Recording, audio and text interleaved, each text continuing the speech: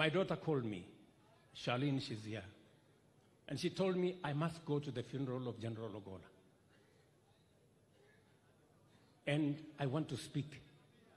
I told her, Charline, first, there is no way you are going, and there is no way you are going to speak anywhere.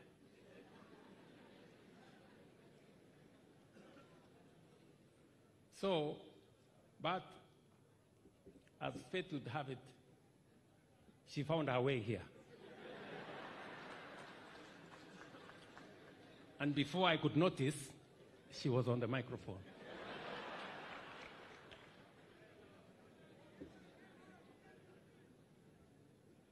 That is how General Ogolla was influential. Again, let me say this. I had asked my wife that since we were yesterday in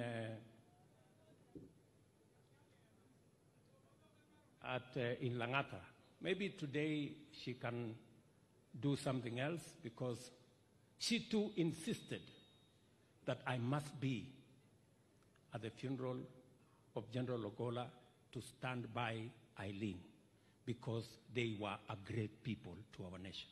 That is the kind of influence General Ogolla had on people, not necessarily people they worked with every day, but people who knew what he did for our country. Many people may say many things because they don't understand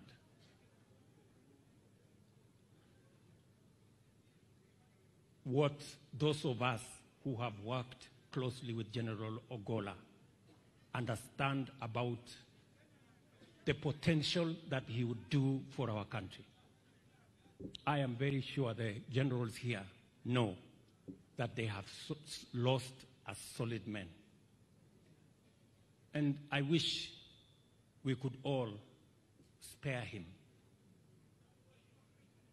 and give him a decent send-off. He deserves it.